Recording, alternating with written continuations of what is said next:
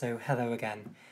So I'm making part 2 for this video on atrial fibrillation because I realised when I got to the end of the first part that I'd actually forgotten to tell you what actually causes someone to develop atrial fibrillation.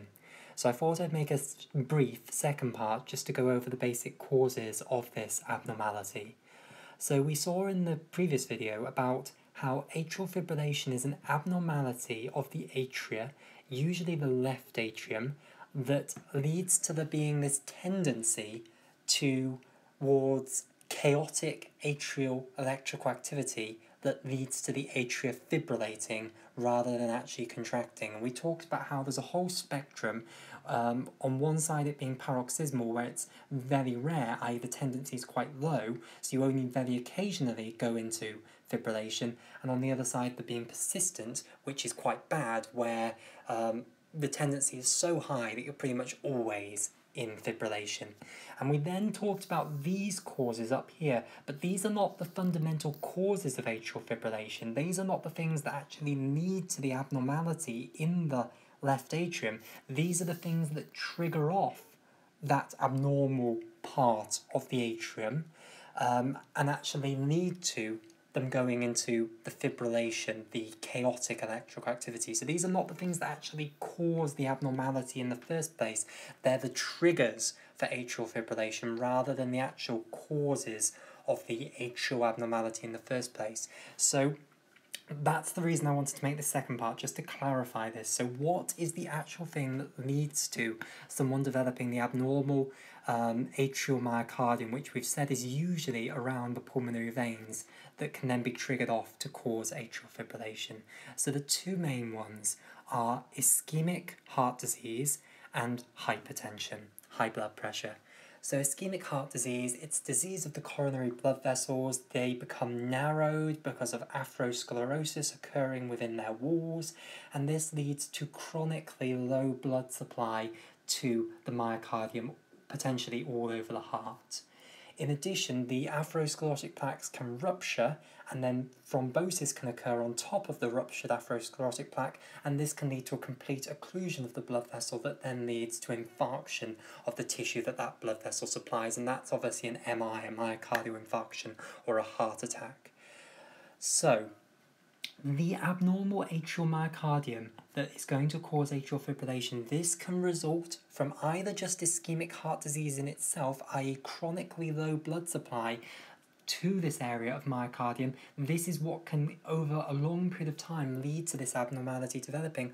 Alternatively, it might be the case that an acute thrombotic event occurred, i.e. an acute MI occurred that affected these portions of myocardium, and that might be the thing that led to the abnormality developing. So lots of the heart cells might have died in that MI, and then after that scar tissue was set up, and that scar tissue might then be the cause of the abnormal properties of that myocardium that leads to it having this tendency to create chaotic electrical activity.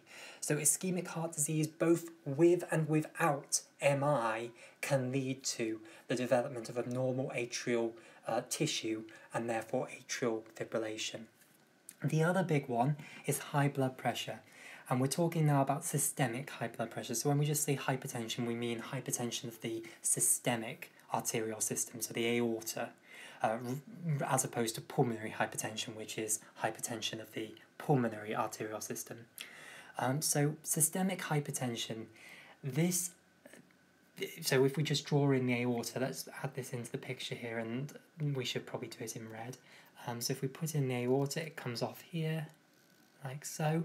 If you have very high pressure in here, then that's going to be pushing back on the left ventricle, and this means that to eject blood into the aorta, the left ventricle is going to have to push really, really, really hard. So the left ventricle is going to be strained by high blood pressure in the aorta, and that high pressure in the aorta is then going to cause high pressure in the left ventricle, and equivalently, high pressure in the left ventricle is then going to push back on the left atrium up here. So both the left atrium and the left ventricle are going to become strained. The left ventricle is going to be strained, pushing blood into the aorta, and then because the left ventricle is struggling, it's not going to be ejecting as much blood into the aorta, and therefore the left atrium is then going to struggle to push blood into the left ventricle because the left ventricle hasn't ejected as much blood maybe as it would have done.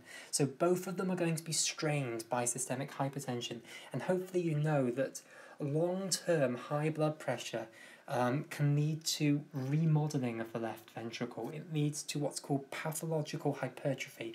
All of the heart cells get bigger, the wall of the heart of the left ventricle gets bigger. However, this seems like a brilliant idea because it seems as though it's going to make the left ventricle stronger and able to push against the high pressure in the aorta. However, unfortunately, it's pathological hypertrophy. It's kind of something that evolution didn't quite finish. So I'll just write this here, pathological hypertrophy.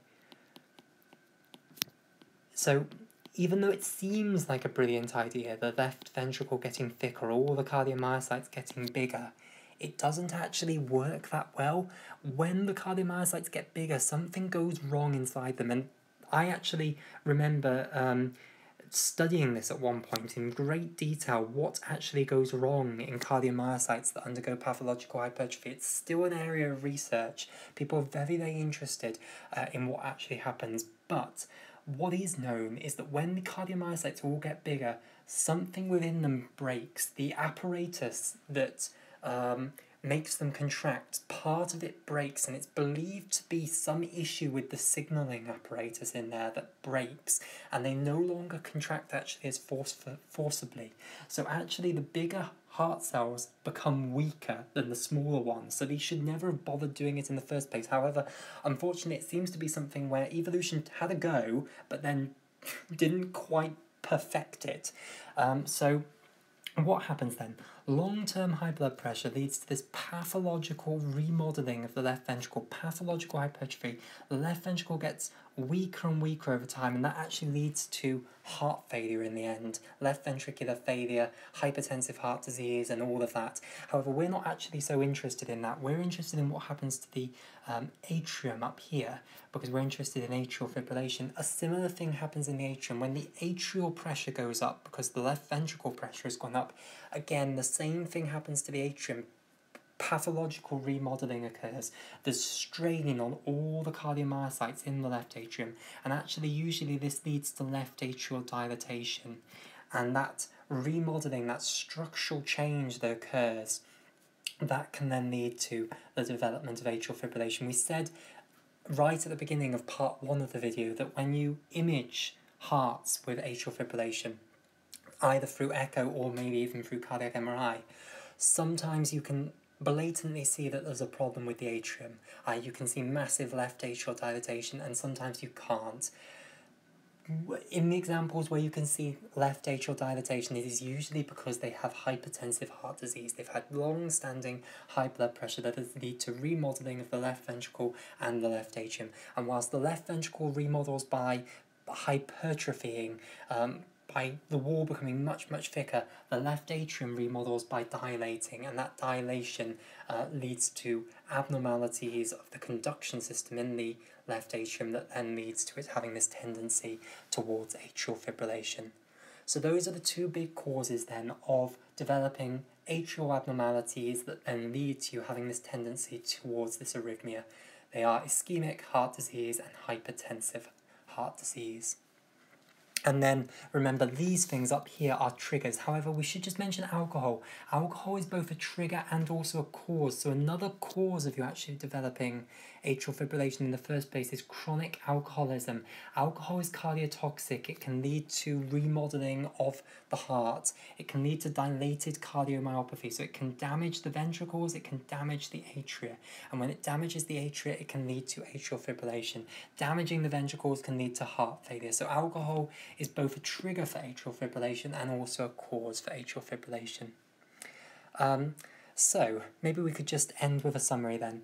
Atrial fibrillation It is this condition of the atria that leads to them having a high tendency towards going into this arrhythmia where they have chaotic electrical activity and fibrillate. It is a spectrum with paroxysmal on one end and persistent on the other end, and the two biggest causes of it are long-standing high blood pressure and ischemic heart disease, which is why we get so fussed about putting people on drugs to lower their blood pressure and putting people on drugs to lower their cholesterol to try and prevent high blood pressure and ischemic heart disease.